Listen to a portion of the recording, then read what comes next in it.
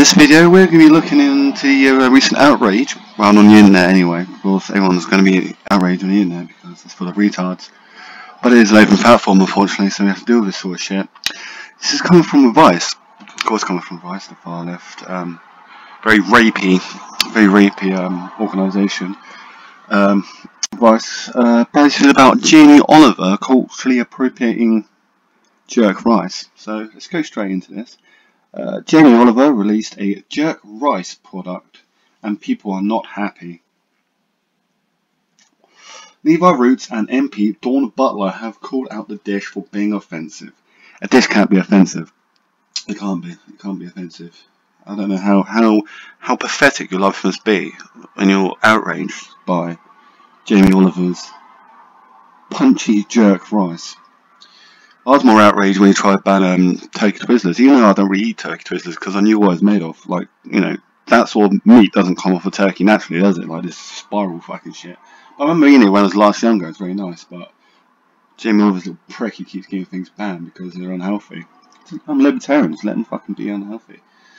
Another day, another totally insensitive culinary move from British celebrity chef Jamie Oliver. No, he hasn't murdered a bunch of poor people in the net. If he's murdering poor people, it's worse if he just murders rich people. Apparently, that's because both are communists. In an effort to launch sugar to campaign for higher tax regulation, but instead unveiled a new food product that manages to be both culturally appropriative and inaccurate. Who cares? Really, boys, who cares? Jerk rice. Oliver's Punchy Jerk Rice, a microwavable rice pack made with whole grain rice and aubergines. Ooh, fucking hate aubergines, are horrible. Was released in supermarkets earlier this week. The instant meal is being criticised as an inauthentic rendering of Caribbean rice dishes that traditionally feature allspice and kidney beans. It's his take on it.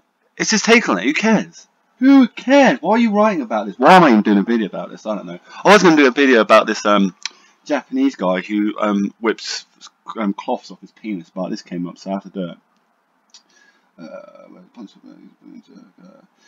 The instant meal is being criticised. Where did I get to? Kidney beans. Caribbean jerk sauce or marinade is most commonly made with Scotch bonnet chilies. I think that's really hot. Scotch bonnet. It's not like what's it? The Buddha or chocolate barbuto, whatever it's called. Garlic and ginger, and used to marinate meat like chicken or pork before being cooked over a barbecue. It's just like a quick sort of like on your lunch, bish bash bosh done. You know, tear it a little bit at the top, stick it in the microwave, done, easy. It wasn't long before outrage erupted over Oliver's creative interpretation. Labour MP, it's going to be Labour MP. They always put diversity over common sense. That's why they're not going to win. Dawn Butler was first to critique jerk rice, asking the chef on Twitter, "I'm just wondering, do you know what Jamaican jerk actually is?" "I'm just Jim Wilbur, I don't know, Pucker Tucker," and stating that this appropriation of Jamaica needs to stop. Shut up. I mean, you know, Dawn Butler, which is a classic Jamaican name.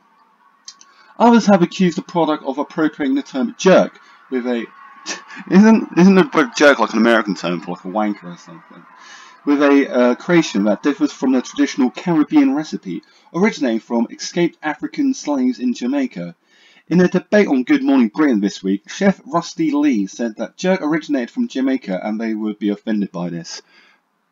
I don't care. No one cares if you're offended. Only people who can be offended are lefties who just pretend to be, you know, offended for you, just to get attention on Facebook because they don't really have any talent or marketable skills. That's why they're all poor and stupid. It's an insult because jerk is from the Caribbean, and as much as I love Jamie, you don't love him. You don't fucking know him. The point is, it's getting onto a bandwagon to say it's Caribbean. It's taken away from us. It's not yours. It's not yours. I'm English, right? Fish and chips are mine. Like my fish and chip shop where I get my Donny meat and chips. I think they're like Turks or something. They're definitely not fucking English. I should go down there and start kicking off a fuss because they're appropriating my culture. Wankers. Is my burger being taken away from us? She continued, adding that the jerk part of its barbecue and you can't barbecue rice. No one cares! Cook and entrepreneur Levi Roots, reggae sauce, Levi Roots, who has collaborated with Oliver, also spoke about the product on Good Morning Britain, calling it a mistake. Well, he's probably done it a bit wrong. We'll find out eventually. If it's not, I might actually buy it. Is this the new symbol of the alt-right? Is it? Is this new symbol of the alt-right? I reckon this is free publicity for Jamie Oliver. No one would give a fuck in last night. This is free publicity. No publicity, it's free publicity. Unless it's a rape scandal and your name's Harvey Weinstein. However, not all chefs share this outrage. Gordon McGowan, owner of Caribbean restaurant Buster Mantis and recently opened bar Stockton, both in South East London, told Munchies over an email that he was a bit bemused by the uproar, to be honest. That's because he's a hard-working man and ain't got time for your shit.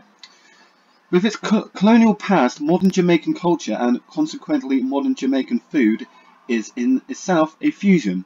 It's the product of generations of people who have had no choice but to be influenced by diverse sources the world over, for better or for worse, he explained. Our food and our culture will always evolve, and in doing so, you will inevitably have people at home and abroad trying new things with it. I think I read somewhere that, I'm not sure if it's true, that chicken tikka masala is actually a British dish. I think it was like tikka masala, but the guy was like, oh, add some fucking chicken to it. So they added chicken to it. So I think technically, chicken tikka masala is a British dish. But don't quote me on that. Where do I get them? Personally, personally, I find it flattering, if anything. Well, you know, he's not offended because, you know, he's not a twat. McGowan did concede, however, that he doesn't particularly want to eat Oliver's Bryce product. I don't really eat Jamie Oliver's shit because he's got a bit of a lisp and he might have got spit in my food. Munchies reached out to Jamie Oliver's team for comment, but had not received a response at the time of publishing. Why do you respond to anything that Bryce sends you? Seriously. While seems to be a sticky subject for Jamie, in 2014 the chef became embroiled in, what the fuck does that say? Jollo for gate.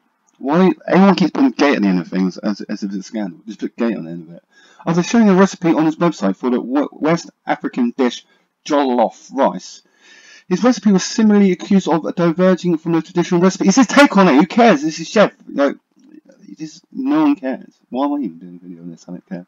After it called for coriander. Coriander tastes like washing up liquor anyway. I don't like coriander. Parsley and a lemon wedge. Ingredients not often associated with the dish.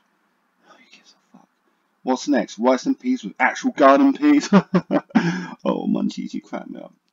Anyway, I don't know what's going to happen. I'll be looking at the sales of this closely. I will probably buy a few packs for lunch and fuck everyone off. I probably won't actually. I'll just eat McDonald's, which is American culture. Actually, I don't think McDonald's is. I think like hamburgers are originally from like Italy or something. Who gives a shit? It's just a ground up bit of cow anyway.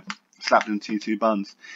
Anyway, thank you for watching my video, and see you next time. Hopefully it'll be about a Japanese man whipping cloth off his penis. Goodbye.